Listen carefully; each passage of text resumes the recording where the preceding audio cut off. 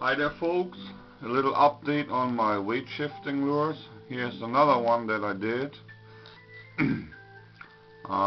You see that this one has a tapered head portion now.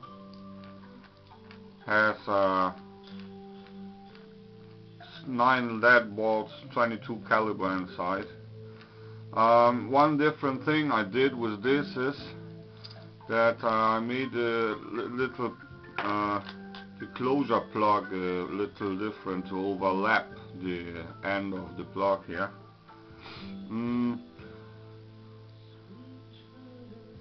This place is sketched dark here with a pencil. That's how far the plugs reach, and the screw eye passes through here and there, so it doesn't reach inside of the hollow chamber, the hollow bore in between. Well, just wanted to show this lure. Now I've thought of the way how to turn these ones down. Here's another blank. You can see the closure plug overlapping here as well, here and there. This has the advantage of you've got more glue surface for the glue to bond. So I thought about how to furnish these plugs this way, and I guess it's the best and fastest way, and you do it as follows. Right, here you've got your piece of broomstick.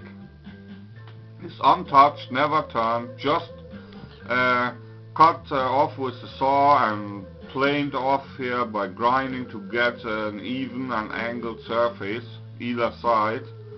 Now you mark the center and furnish your bore in this broomstick piece.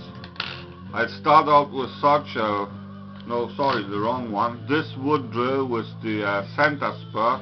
I guess you call it Forstner bit. This is a 5 millimeters. After I extend the bore with such ordinary drill bit, 5.5 millimeters, and after 6 millimeters for the 5.5 millimeter balls to fit. Anyway, so you first do this broomstick piece or round wood dowel, drill from either side to meet in center. That's the most accurate way. Don't know if you can see it, and you see the bore is pretty much well aligned this way. Of course it depends on your working qualities really. And what I'm doing is, then I furnish, after I did this piece, this dowel with the center bore, I finish it, I turn down the closure plugs from one piece. Looks like weight for workout actually. And that's what I do next. I furnish the diameter accordingly to the bore to fit in snugly. So I have this piece now, and I still got the indentation of the left center tips here, and the other side still got the marks of the drive spurs of the turning of the motor side of the left, the spurs here which fix the wood to turn. And after I cut this thing apart to look like this. It was like this before. You still have to make your plugs to the desired length, how far you want to reach them inside of the dowel centerpiece, as short as possible so that the balls will have a place to move, and then you just glue them together. I made the marking here, there. Of course you would glue one side, let the glue cure after filling your balls, and then glue in the second part.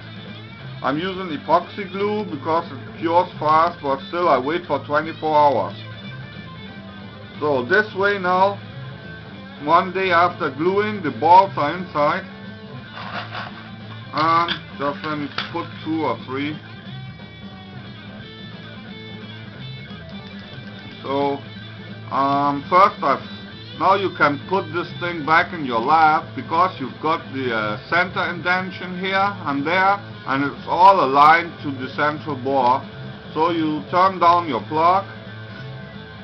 Of course you would probably cut it off here and there later.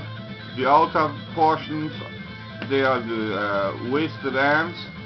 So then it will come to look like this later. See? I think this is the most easiest way and most accurate way to turn down these plugs. That's what I came up with, and I just wanted to show you.